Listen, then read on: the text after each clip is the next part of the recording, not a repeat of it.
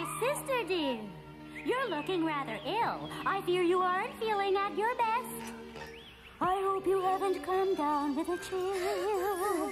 Perhaps you need to take a little rest. What about all the work we have to do? You're not going to do it all alone, are you? Oh, Rika, darling, what are sisters for? Not to worry, not to worry.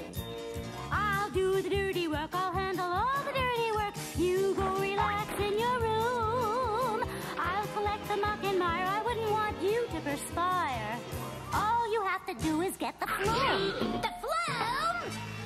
Me? Why not? I'll be doing everything else. You're not that sick. You're right.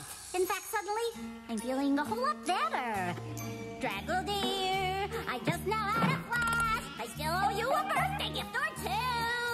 I suffered from a lack of ready cash, but now I'd like to make it up to you. I'll do the dirty work. I'll take on all the dirty work. Each humdrum job I'll assume. I'll be working overtime, collecting mold and filth and slime. All you have to do is get the flume. The flume? Me? Happy birthday! Rika, dear, you're really much too kind. Let's just divvy up the list. Oh, nonsense, I don't mind. But if you really want to... I insist. We'll both do the dirty work. We'll both do the dirty work. Everyone should do her share. It's really only fair. I'll collect the greenish mold. I'll collect the blackish muck. I'll collect the furry mildew. Just my luck, the mildew stuck